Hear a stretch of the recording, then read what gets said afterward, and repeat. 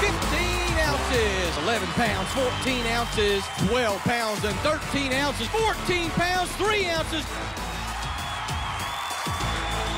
It's underway, the FLW College Fishing National Championship on Lake Kiowee in Seneca, South Carolina, featuring the most talented young anglers in the country.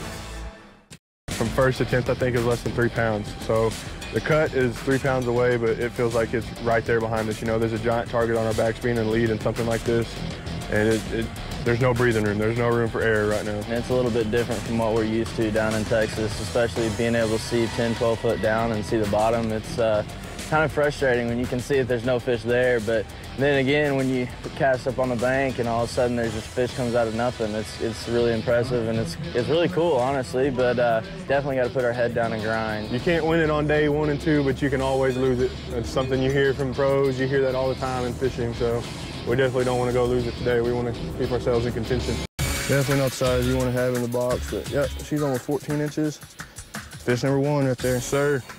Before we came to Kiowee, we really did a lot of reading about what was going on in South Carolina with the weather, you know, how the lake had been fishing with previous local tournaments, and so we learned that the spawn was going to be almost at full force. You know, a lot of fish moving up shallow, a lot of big largemouth, and so we really tried to key in on those fish that were up shallow, you know, and we found some good ones in practice, which really benefited us yesterday. Fish? Good one? Better. No, about the same size. Yesterday we had a little school of spots that were moved up between these 2 docks on this little rock bank right here. That's a little bit better. That'll work, it's 2. Fish number 2 on the day. Dallas Baptist maintaining their lead as they look to be one of the top 10 teams who will fish on the 3rd and final day.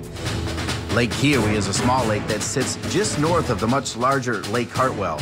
It really isn't as well known, and that makes it more of a challenge for our tournament anglers. The spotted bass here are usually dominant, but with the warmer weather and clear water, it's hard not to spend some time looking for largemouths on beds. Dallas Baptist University, 4 pounds and 11 ounces.